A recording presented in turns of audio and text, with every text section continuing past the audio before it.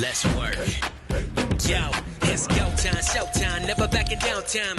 One shot, yo. Hello, this is Mr. Dyer with Tech Tips 303, I believe. This week's Tech Tips will be on just becoming familiar with the Test Nav session on your Chromebooks and devices. So, in order to get to this screen here, you have to first locate the Test Nav app. The Test Nav app is located at the bottom of your screen. So if you go to the bottom of your screen, if you're on the Chromebooks, you will click on apps and then you will locate Test Nav and click on it. Once you do that, you will get to this screen right here. If you don't see this screen, you will sometimes see a screen that looks a little bit like this. You basically come and click Illinois. Students will see this if they've never logged into TestNav before. However, it's not a big issue. Just click on Illinois and it will take you back to the section where you need to be. Today I'm just going to basically show you how to do practice tests. If you were taking a regular test, you'll basically enter in the username and password provided on the testing ticket that you will receive for this particular test. So I'm just going to go ahead and demonstrate how to use the practice test so that your students can become familiar with the platform. So I'm going to go ahead and click on practice test. And as you see, we have tutorials for grades 3 through 8, 3rd through 8th grade, or English and language arts, as well as mathematics. If I were to click on 3rd grade, you will see we are taking the computer-based practice test.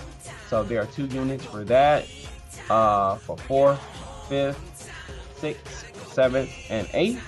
And if I were to click on mathematics, you have 3 units for the computer-based practice test for mathematics, and it is the same for 3rd through 8th grade.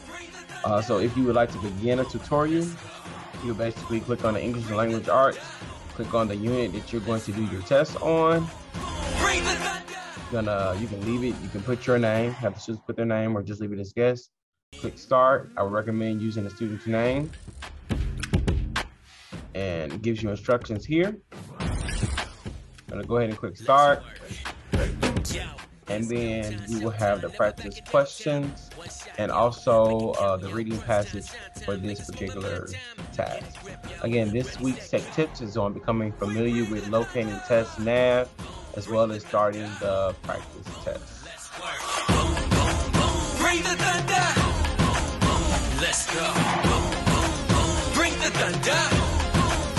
Let's work. Bring the thunder. Let's work.